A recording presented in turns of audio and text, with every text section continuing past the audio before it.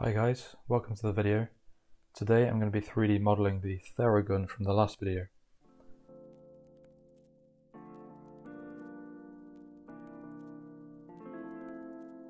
First I set up some folders for the main parts and set up some reference images in the scene.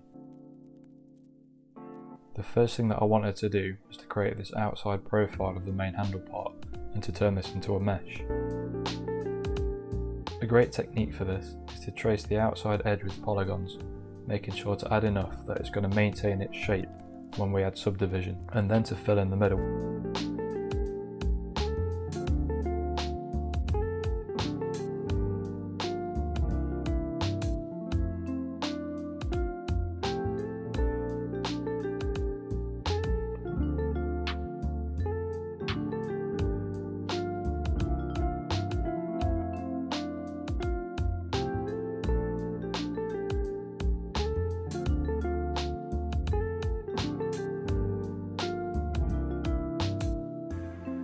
I offset this profile and joined them up. To round the edges of the handle, I added a few bevels and increased the number of loops to maintain its rounded shape.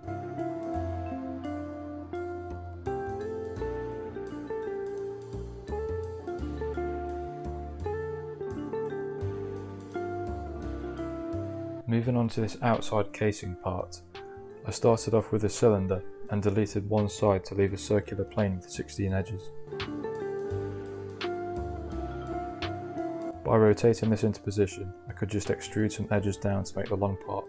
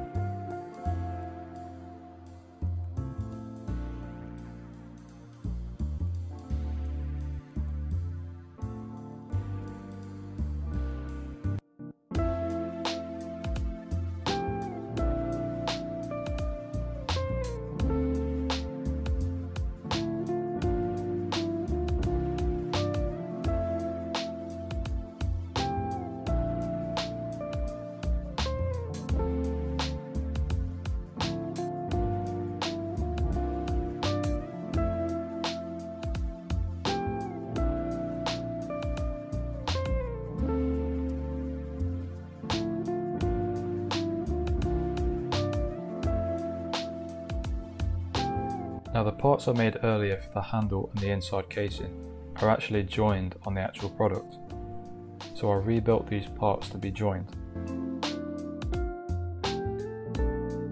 Blender lets you draw polygons onto another mesh by using the snap to face setting, so the next part of the video is mainly rebuilding the topology of this part and trying to organise the polygons in the best way. By rebuilding this part, I can also include a split line which actually separates the handle into two separate parts.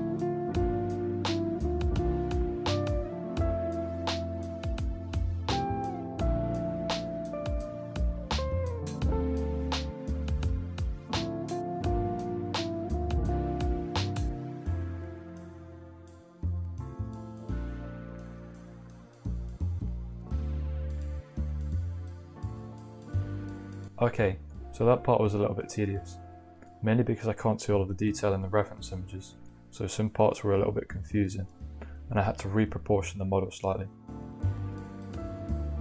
The next part of the model was the screen. To do this, I created a slot shape from a circle, and I moved the vertices around a little bit and joined them to make the slot a part of the main mesh.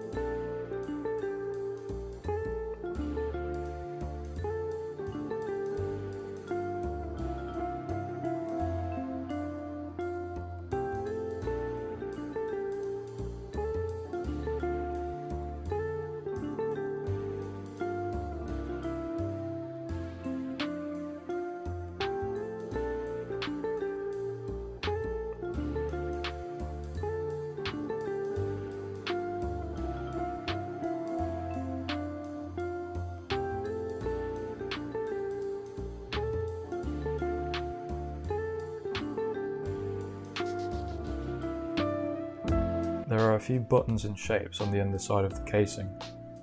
I made these from a circle shape and positioned them from the side view. Using the shrink wrap modifier, I projected the shapes onto the mesh and applied it to convert the shape into geometry. I added some loops to the underside of the mesh and joined the button shapes to make one mesh.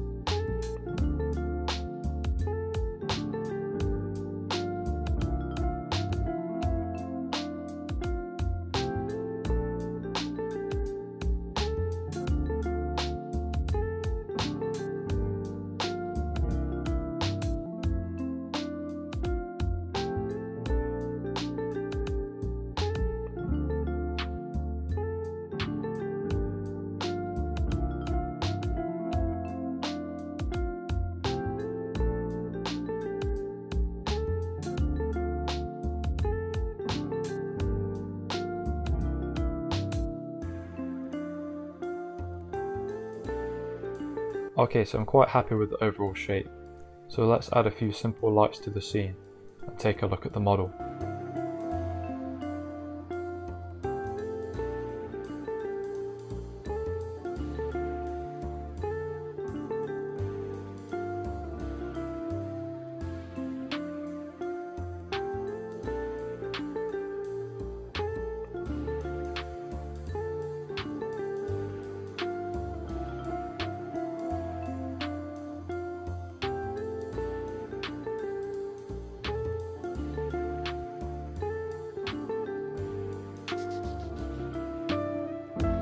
So this is the model so far after the modelling stage. Thanks for watching and let me know what you think in the comments. I'm going to make a quick render video of this model for part 2, so give me a subscribe if you want to see that. Cheers and see you in the next one.